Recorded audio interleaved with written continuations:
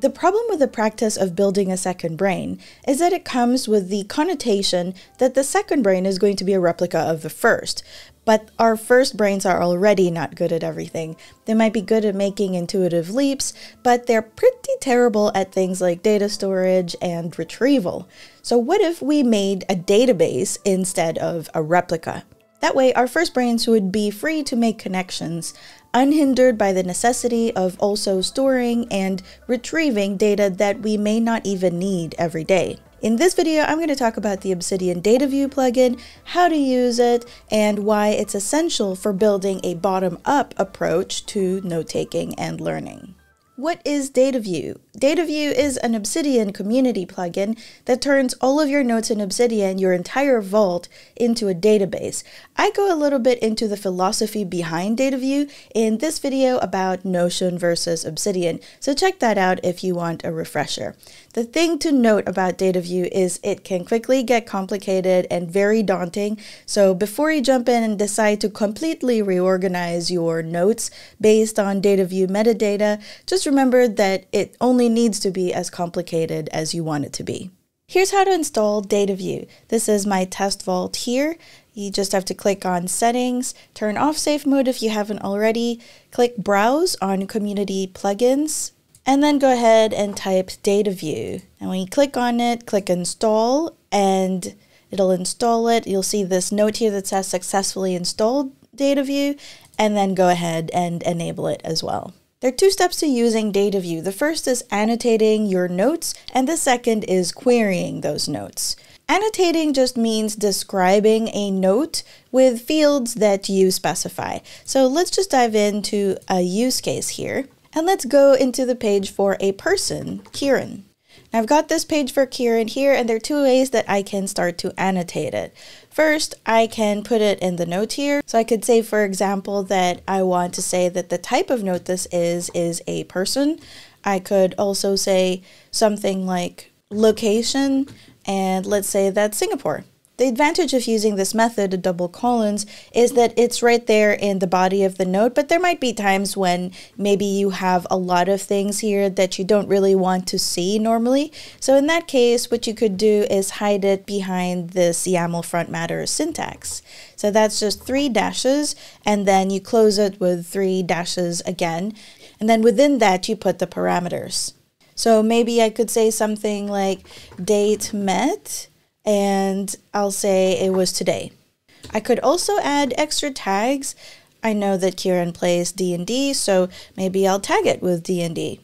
Maybe he's a work colleague and I know that he's assigned to Project X, so I could add project as a parameter as well. The advantage of annotating a note in this way is that when we go over to the preview mode, those parameters aren't going to show up in the note itself, so we can only see the type and location here and not the tags and such that we added for Kieran. It's really personal preference. They're going to be treated in exactly the same way, so it's up to you. Now on to the second part, which is actually querying that data. You can think of a Dataview query as a more powerful search. A query always begins and ends with 3 backticks. This is what's known as a code block. Next, just after the first set of backticks, you can type the kind of code you're going to use in this block. For Dataview, it's going to be either Dataview or Dataview.js. Dataview refers to the Dataview query language, or DQL, and that's what I'd recommend you start with. The rest of the Dataview code block will consist of the query itself. A query begins with the type of view you want. Right now, Dataview supports lists, tables, tasks, and calendars. After that, you can put in the parameters that you want displayed, which is what's to the left of the colons in the data annotation example, like project or tags. Then you may want to specify where Dataview should look for the results. You can add a folder like from meetings, or you can instruct it to look for only notes with a certain tag, like from #meeting. Which one you use is up to you and how you've chosen to structure your data. For simple queries, you can leave it at that, but you'll probably need to narrow down your query in some way so that you don't get too many results returned. For that, use the where keyword to denote criteria. What do you use as criteria?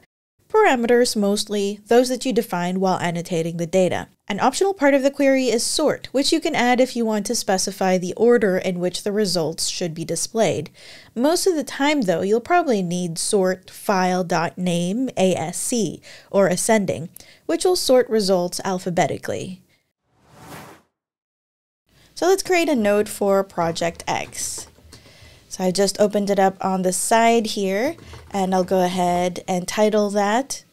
Now let's say I want a list of all the people that are assigned to Project X.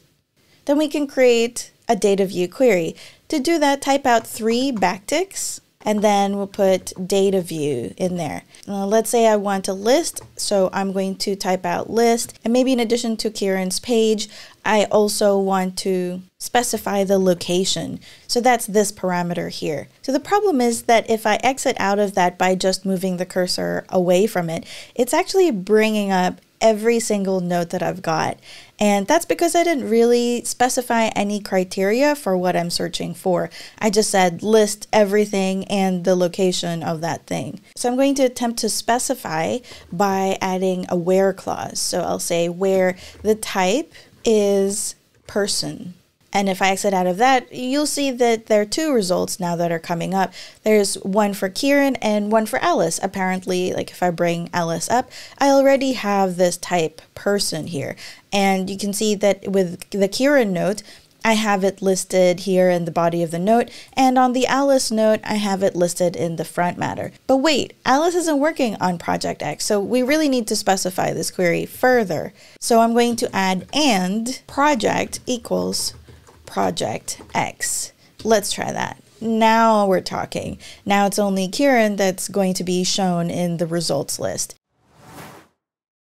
So I'll go back into that data view query, and I'm going to copy that. But instead of list, I now want a table. And now that's showing the same results, Kieran, but there are now 2 columns, file and location. Now, if we want this location to maybe be a country, but we don't really want to go back and change this location tag here, what we can do is add table location as country. And that's kind of like an alias. So it's still the location parameter, but instead we're calling it in this view country. The cool thing about data view is that it is dynamically generated. So if we go back to that Alice page and I decide that she's now been assigned to Project X as well, I can just add Project X, and that data view table is going to be updated. So what if we have a meeting about Project X? Well, I would probably create a sort of meetings folder, and then I'd say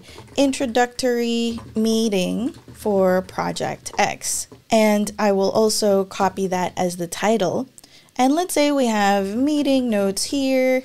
Then let's add some parameters. And I'll add, instead of person this time, I'll type meeting.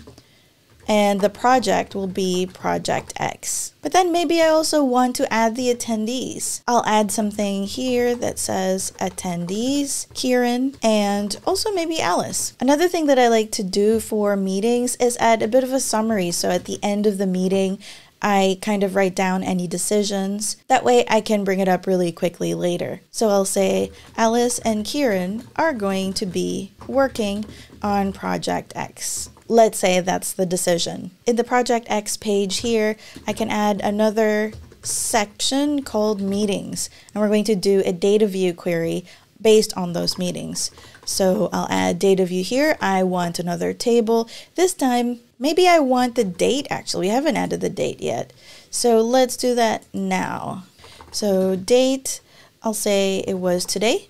Go back into the meeting here, and I'll say I want the date and summary. And then for the where clause, I'm going to say where project equals Project X. So now there's a nice table here, but look, we're seeing the meeting, but we're also seeing Alice and Kieran. Those aren't meetings, those are people. That's because I only specified that the field is going to be Project X, right? So 2 ways that I could do this. One is I could add another clause here that says and type equals meeting, and that should work and only bring up that one meeting. The other way that I can do it though is because I created this in a meetings folder, I could add from meetings. That's the name of the folder that I put that meeting note in. And it's going to have the same effect. Now it's going to have the date and the summary. So imagine that the more meetings I have, the more meetings are going to appear in this data view results as well. Another thing you can do with data view is start to build up like a glossary of sorts. Let's say I'm building a performance testing glossary. So I could have a note like this, but I need things to go in it. So I guess first I should make a note on performance testing. And in the body of the note itself, I'm going to say definition. And then I could also have tags here. So I could put glossary performance. Now in the performance testing glossary page, I could have, you guessed it, a data view query with a table, and I'll have the name of I'll have the term, which is going to be the page, and also the definition as definition. But I don't just want everything, I want notes where the tags include glossary. So now I've got performance testing and the definition here. And if you want to specify that it's going to be just about performance, you could have where contains tags performance. And then if I remove this performance tag here, it should disappear from this glossary as well. Let's look at something from Readwise. Readwise is a service that I use for automatically bringing in my highlights from books, from Kindle books that I read into Obsidian. So you can see these are things that I highlighted while I was reading it on my Kindle or on the Kindle app as well. And it's also already got some tags that I've specified. Now, what if I want to have a list of all the books that I read in 2022, or reread in this case? I could create a page called Books I Read in 2022 and open that up here, and I'll add that as the title.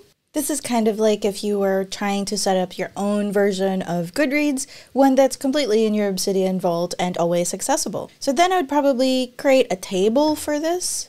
We'll say I want the rating as rating, and I don't want it to list everything in case I've also rated, TV shows or something. So I'm going to type hashtag books.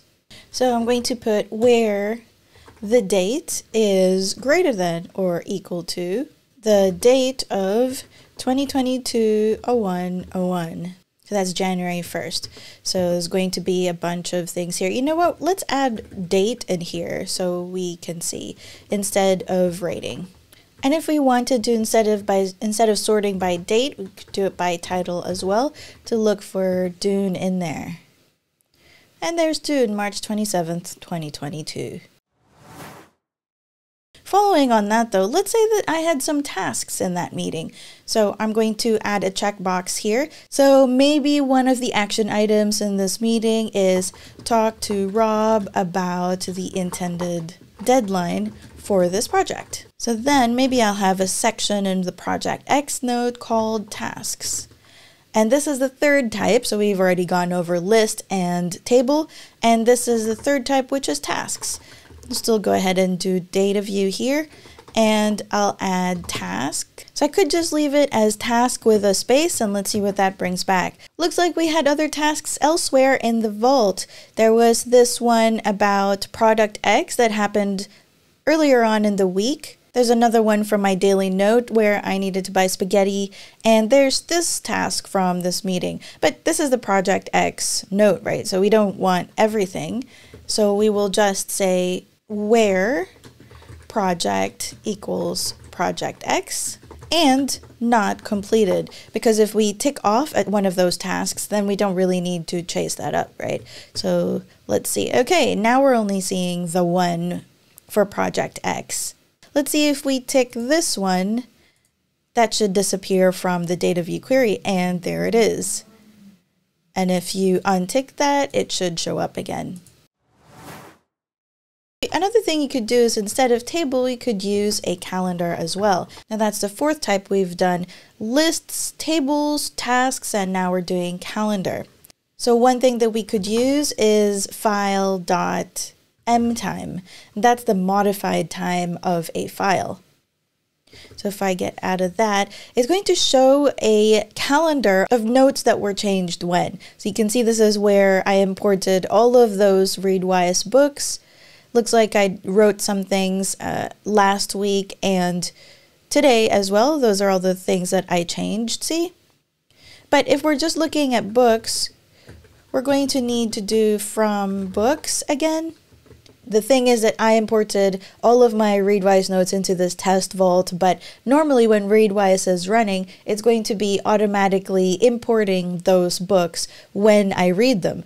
So it would be more spread out than this. Building a second brain isn't terribly useful if it has the same issues in retrieval and storage of data that the first one has.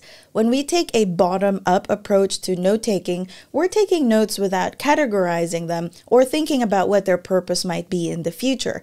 But the problem with that is that we end up with a lot of notes and we're in the Evernote trap of just hoarding data rather than actually learning from it. Dataview gives us a way to take that data and make something actually usable so that at the end of it, we have a database of what we've learned rather than just a replica of a flawed system. If you're wondering how I go from reading a book to having it automatically imported and tagged and queried by Dataview, check out this video on how I do that with Readwise and how you can do it too. And as always, thank you for watching. Gracias a todos.